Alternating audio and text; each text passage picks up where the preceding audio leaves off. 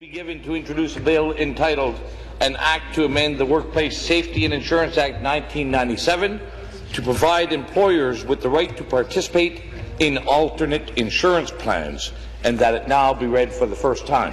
The Workplace Safety and Insurance Amendment Act, Alternate Insurance Plans 2012.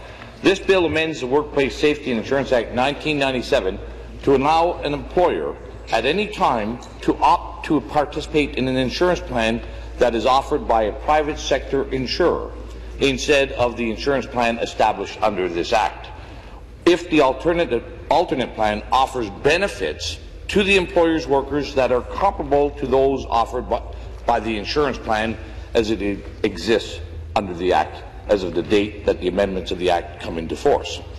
To exercise this option, an employer is required to file a notice with the Workplace Safety and Insurance Board containing the particulars specified in the regulations made under the Act.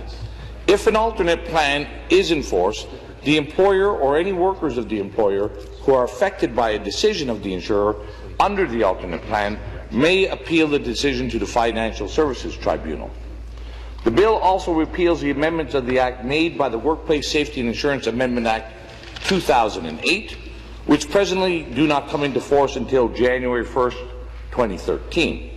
Those amendments would have made insurance coverage mandatory in the construction industry for independent operators, sole proprietors, partners in partnerships, and executive offices of corporations. As a result, insurance coverage for those categories of persons in the construction industry revert to being optional. Thank you.